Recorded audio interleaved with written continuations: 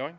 Hey, it's recording. All right, so just hold this and point it at the record box, if you would. And we are unboxing the Have a Nice Life Unnatural World, which is their second album.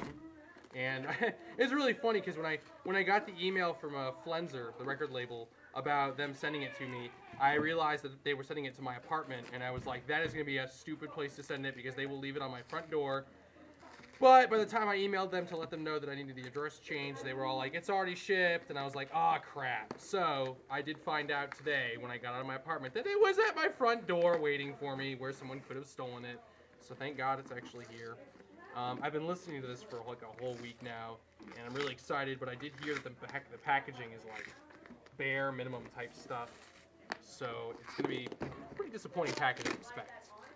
I think somebody's getting a knife. Hey, wonderful. Isn't that nice? I usually try to do this with my hand.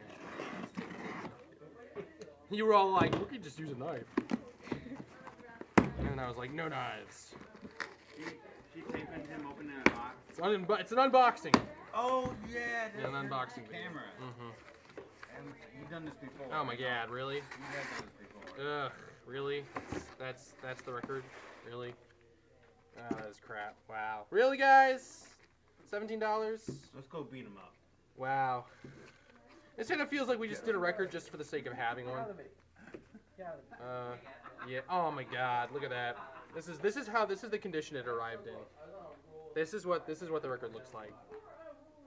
This is the condition it arrived in. So I mean, the record itself is obviously in perfect condition.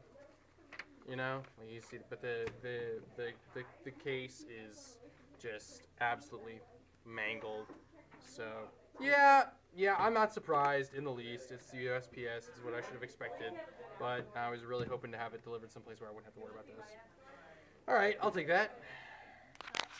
That was really disappointing. Sorry.